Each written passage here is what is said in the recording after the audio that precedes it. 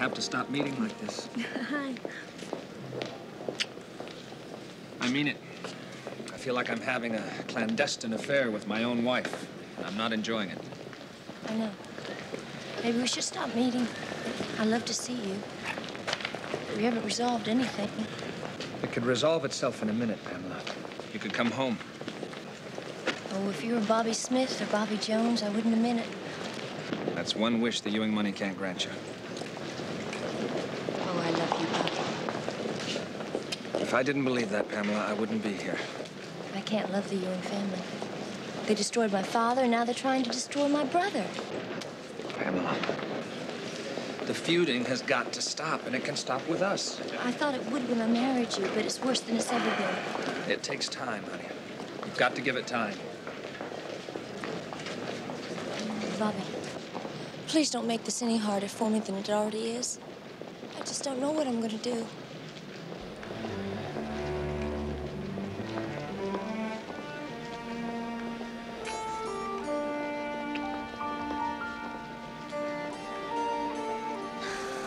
Come on, I'll buy you lunch.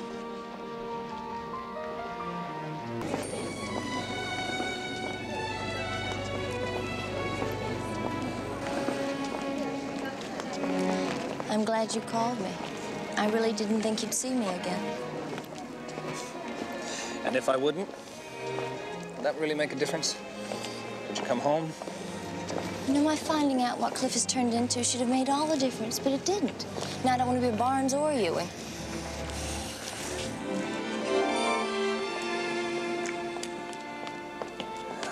I love you, Pamela, and I want you. Does that make a difference? Of course it makes a difference. But not enough.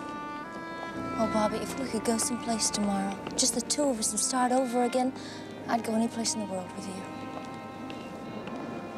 Except South Fork. I can't. Don't you see, Pamela? If we run away, they'll have won. Both of them, Cliff and JR. I don't want to go through life knowing that I let them whip me. I'd like to tell you that I could wait forever for you to make up your mind. Life's not like that. People change. Too many things happen. Decide, Pamela. Decide soon.